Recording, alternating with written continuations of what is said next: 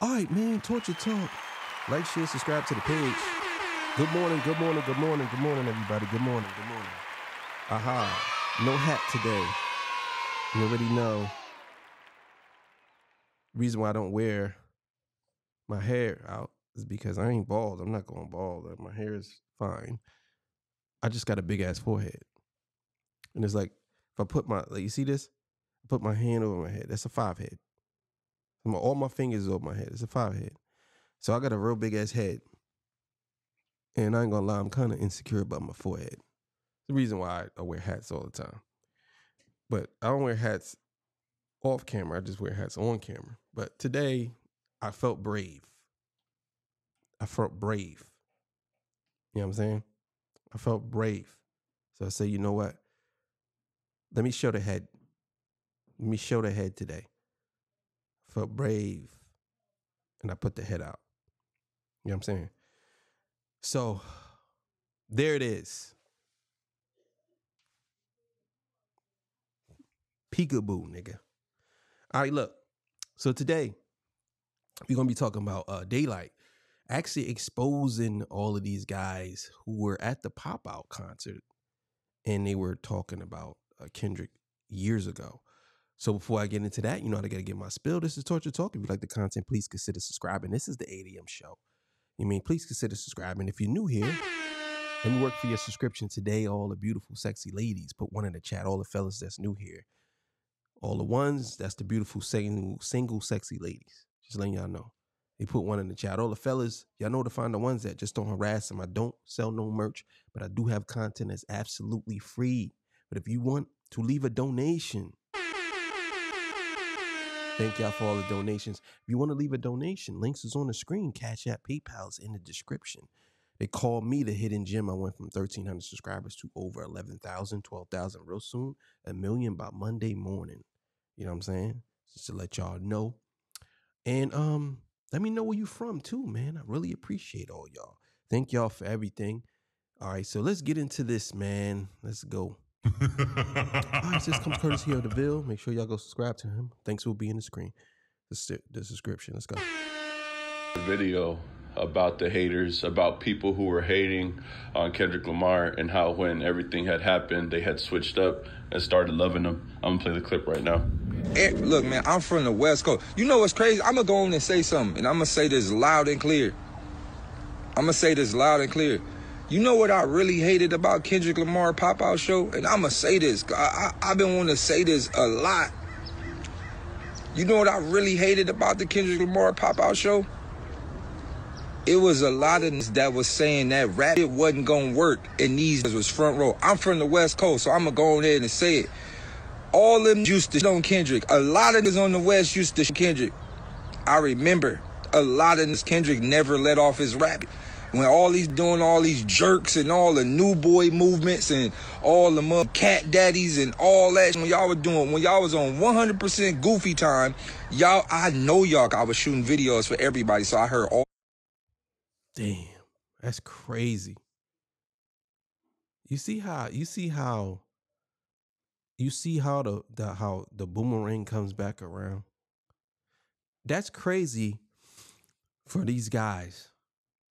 Because I remember, I ain't from the West Coast, but I remember dudes trashing Kendrick.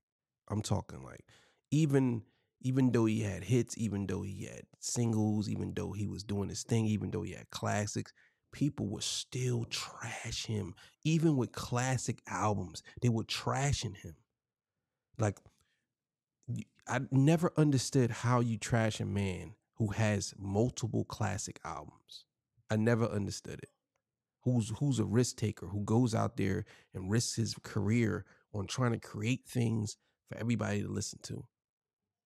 I never understood how they did that. But let's keep it going. The conversations in everybody's circle. Like, man, that rap shit, man, trying to hear that shit. I remember a lot of on the West Coast is like, ain't trying to hear that rap, that ain't gonna work. And these was rappers, and these was that was quitting rapping and started doing shit so they could try to make it. And to see a lot of these that was front row at the Pop-Out show, knowing that you was the biggest hater in the world is crazy to me. But moving forward, like, I work with TD heavy because they really fought through. Now, the interesting part about this is that there was a point in time when Kendrick made the Heart Part 3 and how he talked about how there was the new West Coast and that he didn't believe it, that he didn't need it, and that he didn't need to. Yeah, I remember that when he was talking about that in his song. I remember that. See, the thing is, man, a lot of artists who are just as good as Kendrick, I ain't gonna say as good as Kendrick, but there are a lot of artists who are really good. They don't get their just rewards. It's kind of like they have to fight tooth and nail to get to where they're at. And people just don't respect them. And it's crazy because usually the artist gets the most pushback. The pop star don't get a lot of pushback because they in people's head, he's automatically successful. If he does a song with someone that's pretty popular, he's automatically successful. They don't give them, no, don't criticize him. It's a couple of artists that I noticed that gets a lot of criticism. So Eminem is one, Kendrick is another. People critique everything that Kendrick says. They go through line for line, bar for bar. They don't do that with other artists. You don't see them doing that with these other rappers. Some of these so-called mumble rappers or whatever you want to call them. They don't do that. They don't critique everything. They don't go through step by step and line by line. Yo, he said this. But for some reason, they do it with Kendrick. It's like they pull up all his lyrics from Genius. Like, oh, look. Yo, he said this. Yeah, this was trash right here. This wasn't even fire. Oh, he got that from Twitter. Somebody said that before him. It's like anything to discredit Kendrick Lamar. Anything you niggas do to try to discredit him. I noticed that. You know what I'm saying? It's like the more lyrical you are, the more diverse you are, the more you are when it comes to making creative, being more creative and being a creator in all your music. And what y'all do, y'all break the man down by trying to downplay everything. But there could be an artist who's not even that good. He's not even that good. He's halfway, not even a 10% of what Kendrick is. And y'all will be like, that was crazy. Because y'all have such low expectations for certain people and high expectations for other people. See, Kendrick Lamar, this is how you know you're biased, right? You don't expect the same thing from a rapper like, let's say, 21 Savage and Kendrick Lamar. You don't expect the same level. They're both rappers. But Kendrick, you expect, this is how you know you're biased. Kendrick, you expect him to be so much more greater. Even though you like 21 Savage, Kendrick has to be so much more greater because in your head, he's the better artist, but you just don't want to admit it. You just don't want to admit it.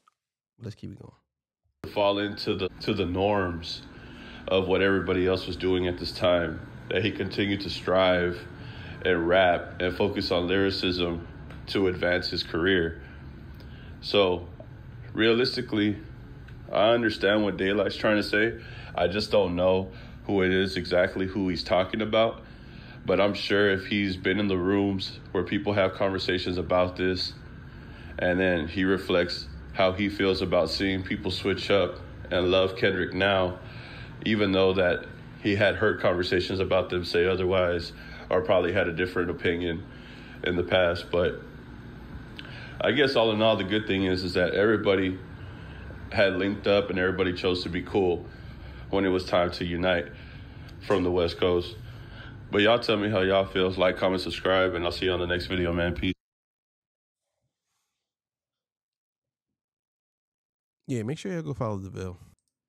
Yeah, man. It's just crazy to me how we sit here and we kind of like judge a lot of these artists off of them being such a good rapper that it's a turn off. Like, I think Kendrick has a perfect balance of being super lyrical and also being appealing. A lot of people don't have that. And you get a lot of these fake people who follow him around and act as if like he's not as good as he's old. Like there's some people, there's one of my boys, he literally said this to me out of his mouth. Kendrick ain't as good as you think he is. And I said to him, well, why you think that? Because he ain't. I said, tell me how. Like, tell me how he's not as good as I think he is.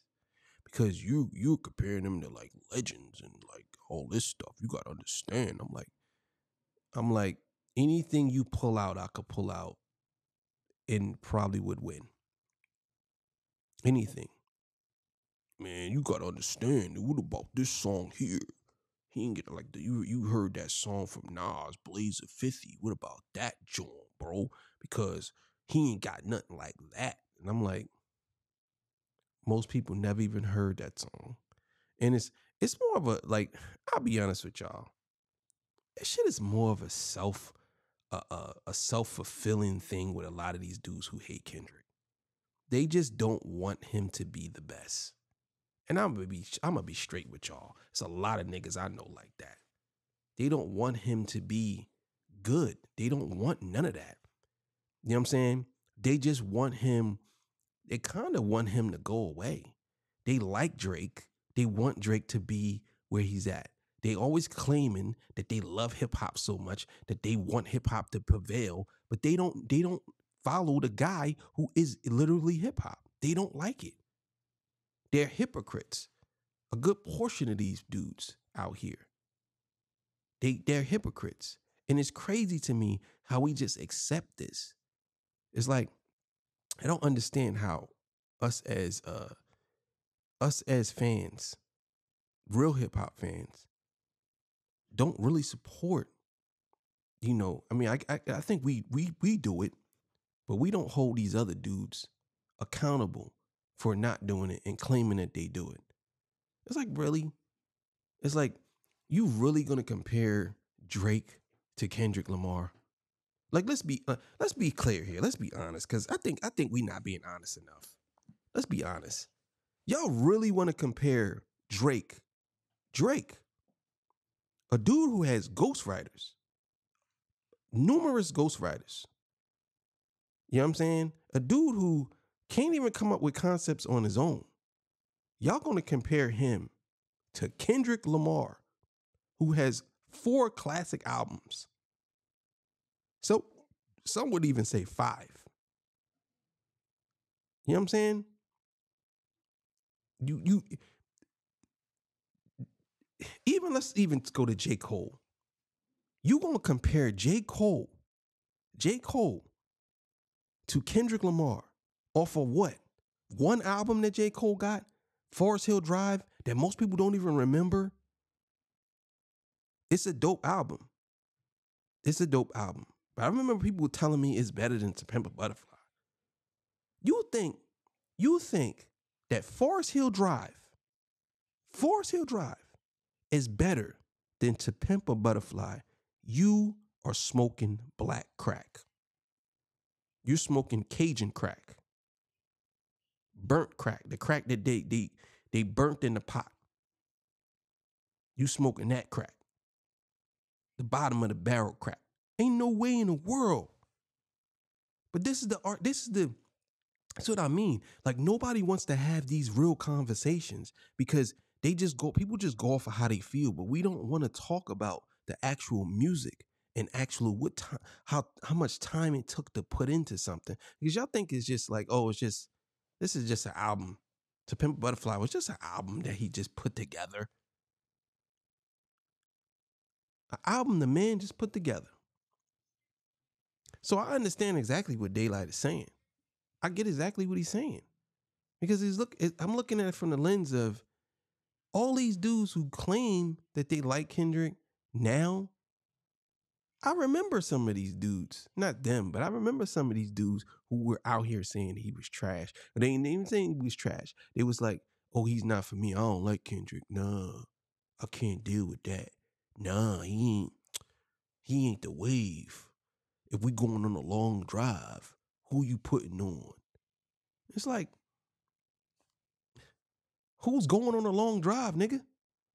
Why does it always have to be a scenario where whenever someone argues about Kendrick, Drake, or whoever, right? They always got to put the scenario where they are right in this scenario.